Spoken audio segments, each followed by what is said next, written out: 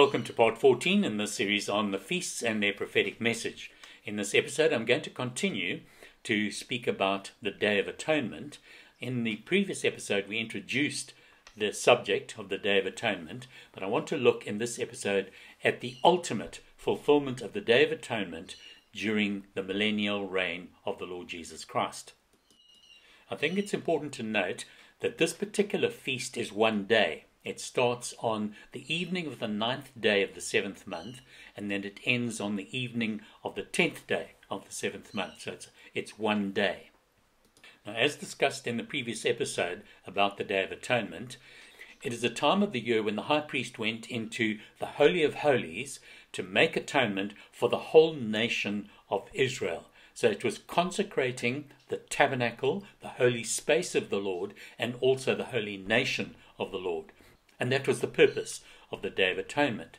But now we're looking at the millennial reign of the Lord Jesus Christ, which we know to be 1,000 years. As the Apostle Peter writes, he says that one day is as 1,000 years, and 1,000 years as one day. So if we look at the millennial reign of the Lord Jesus as the Day of Atonement for the nation of Israel, but also for the whole earth, and to understand that more fully, we need to look at God's overall purpose, the bigger picture. So let's take a quick look at that. The Bible starts with this magnificent garden, the Garden of Eden, which the Lord said he would plant in the east, and that he would set the man and the woman in this garden, but it was a very, very special space. We're not given an awful lot of detail about this garden, but what we can say is that it was the place where heaven and earth were united, and both God and the angels and humans were able to live together and interact in this garden. So it was a holy place on earth where the heavenly and the earthly realms came together. So it was unique, it was wonderful, it was glorious. And there was a tremendous blessing. In fact, so good that when God looked upon it, he said that it was very good. But of course, after the fall, God had to put Adam and Eve out of the garden, and then the whole message of the Bible then turns, and the concentration is upon the human beings outside of the garden. But then we find later on in the very second book of the Bible that once again God is wanting to live amongst his people. As we know, God made a covenant with Abraham, and then Isaac, and then Jacob, and then the children of Jacob and the whole family of Jacob landed up in Egypt. And after a period of about 400 years, they were slaves in Egypt. God then delivered them in the mighty Exodus, brought them out into the wilderness to Mount Sinai, and this is what we're told. Then Moses went up to God, and the Lord called to him from the mountain and said, "This is what you are to say to the house of Jacob, and what you are to tell the people of Israel. You yourselves have seen what I did to Egypt, and how I carried you on eagle's wings and brought you to myself.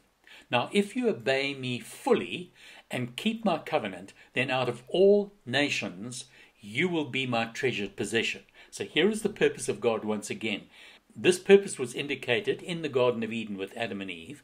They failed, and now God has called out this nation, the Jewish nation, and they were going to be his treasured possession, and God's intention then was to interact with them. And so this is what we're told. "Although the whole earth is mine, says the Lord, you will be my kingdom of priests and a holy nation. These are the words you are to speak to the Israelites." Now this is the really important issue if we are to understand the Day of Atonement during the millennium, because God was going to come down upon the mountain. But remember, the earth had been corrupted by man's sin. Here is a holy God coming down on a corrupted earth to interact with sinful people, and that was the big issue. And so this is what we're told. God told Moses, "Go to the people and consecrate them today and tomorrow. Let them wash their garments and be ready for the third day. For on the third day the Lord will come down on Mount Sinai in the sight of all the people. And you shall set limits for the people all around, saying, take care not to go up into the mountain or touch the edge of it. Whoever touches the mountain shall be put to death. No hand shall touch him. So the person who's touched the mountain, no one must touch him. But he shall be stoned or shot with an arrow. Whether beast or man, he shall not live. When the trumpet sounds a long blast, they shall come up to the mountain, but having washed themselves and consecrated themselves, because this is a very holy space. It is not the Garden of Eden, but it is the holy God coming down onto a corrupt earth.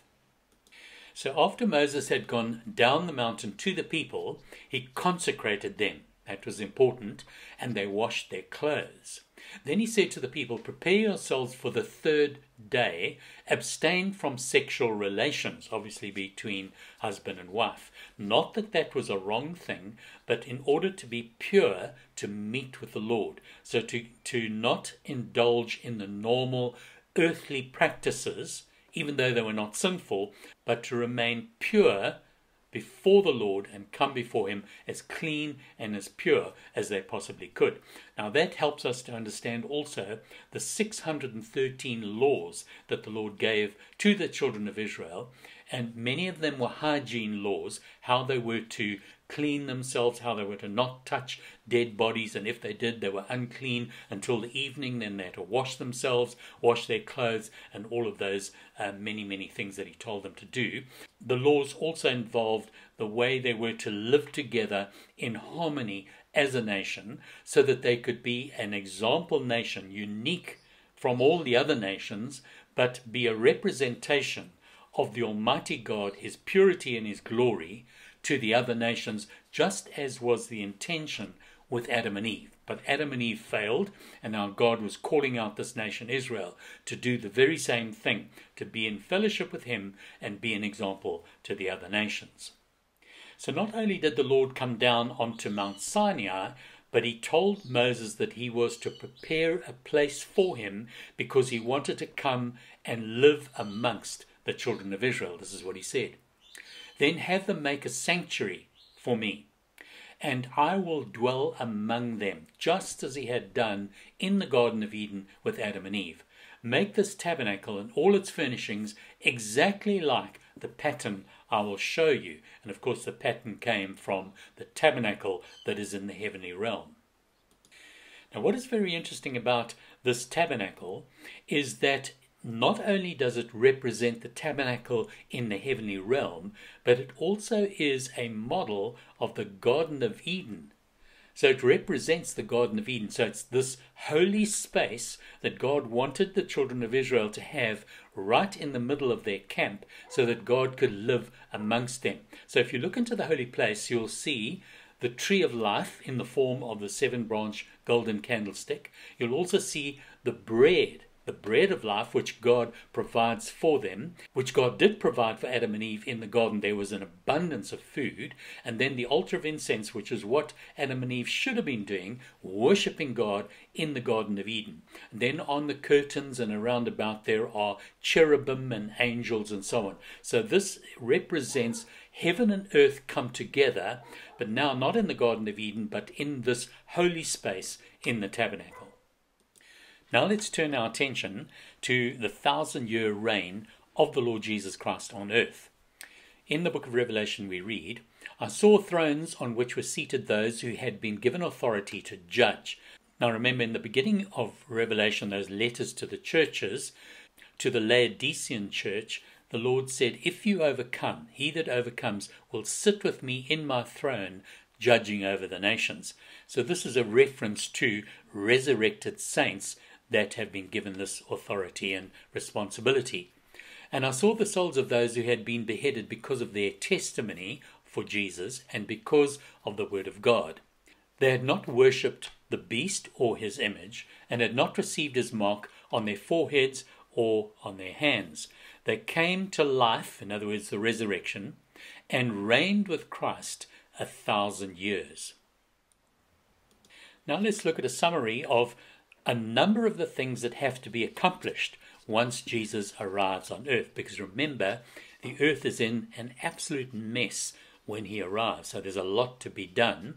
And we may have the impression, if we have just been reading the New Testament, for instance, Revelation chapter 19, Jesus arrives and it seems that he almost waves a magic wand and everything becomes perfect. But that is not the case as we look very carefully at what the prophets have to say.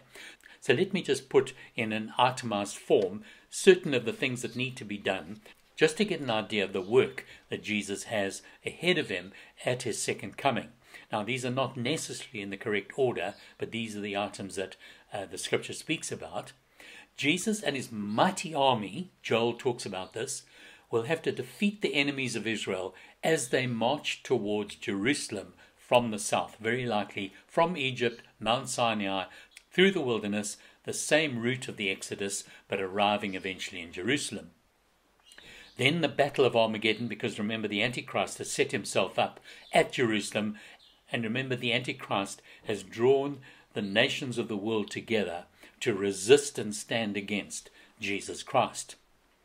The gathering of Jews from all corners of the earth to the Holy Land. The Lord said he will gather them back, bring them back from exile, and wherever they've been, he will draw them back to the Holy Land. Then salvation of the nation of Israel. Their eyes will be opened. They'll look upon him whom they have pierced. They'll ask him, where did you receive those wounds? He will say, in the house of my friends. And just like Paul on the Damascus road, their eyes will be opened and they'll recognize that Jesus is their Messiah, who was crucified, buried, and rose again 2,000 years ago. So that great recognition will then dawn upon the whole nation of Israel. As Paul talks about this in Romans chapter 11, he says, then all Israel will be saved. Then there will be the burying of all the dead bodies. The whole land will be strewn with the enemies of Israel that have been killed by the second coming of Jesus, the sword that goes out of his mouth. Then there will be the burning of all the weapons of war and converting them to farming instruments. Isaiah tells us that they will turn their spears and their shields and their swords into pruning hooks. And there are various other references to this, as we'll see. The purifying of Mount Zion and Jerusalem as the holy space for Jesus to occupy and from which he will rule the world. Now remember, he's come into a corrupt world. He is surrounded by sinners. So very much like God coming down onto Mount Sinai, Mount Sinai could not be touched because it was a holy space. Now likewise, Mount Zion, Jerusalem, will be purified and it will be a holy space for Jesus and those that rule and reign with him. Another very important responsibility that Paul tells us about in 1 Corinthians 15 that rests upon the shoulders of the Lord Jesus is this. He says, for he, Jesus, must reign until he has put all his enemies under his feet. Now the last enemy to be destroyed is death. Remember, Jesus conquered death when he rose from the dead, but now he's got to conquer death for all of those who belong to him. So let's recall that the nation of Israel that have been saved at his second coming, because their eyes have been opened to recognize that he is their Messiah, they're still in their mortal bodies. So death has still got to be conquered for them, and they need to be resurrected at that final judgment. This is the last enemy that Jesus has to deal with, and he does this at the end of the 1,000-year reign.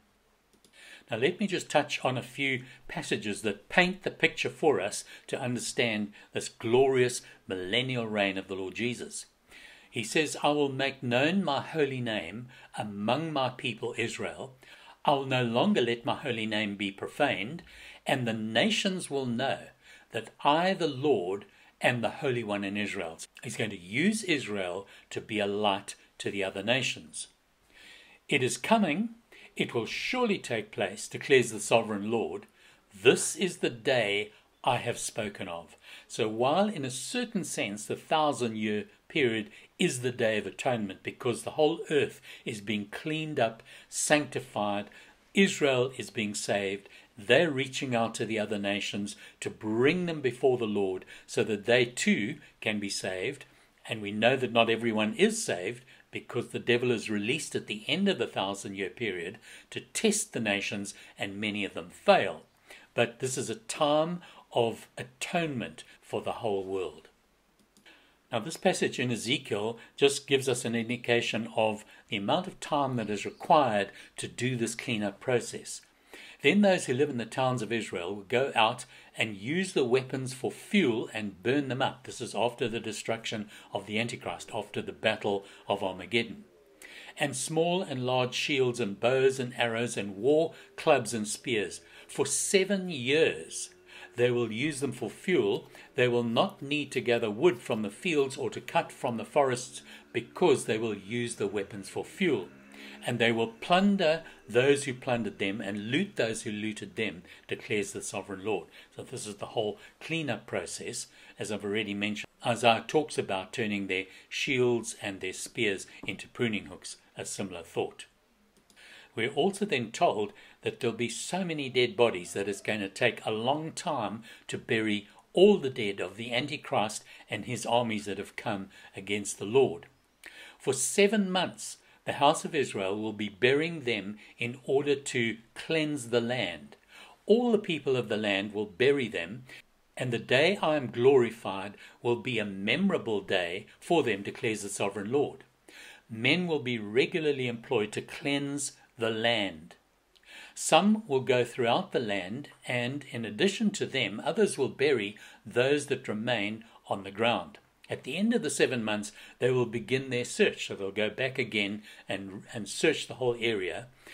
As they go through the land and one of them sees a human bone, he will set up a marker beside it until the grave diggers have buried it in the valley of Haman Gog. That's the place where the Antichrist and his armies will be buried, in this particular area. So it's cleansing the land. Now remember, during the time in the wilderness when Moses gave the 613 laws, one of the laws was not to touch dead bodies. So dead bodies defile the land.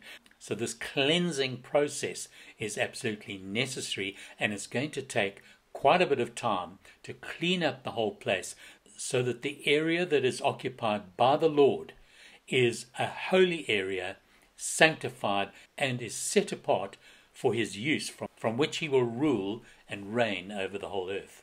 Now, of course, this area, the Temple Mount, also needs a lot of cleansing. There is this abomination. There is the mosque, the Al-Aqsa Mosque, and then the Dome of the Rock, all of which will have to be removed. It is an abomination to the Lord, and the whole place sanctified and prepared for the King of Kings and the Lord of Lords.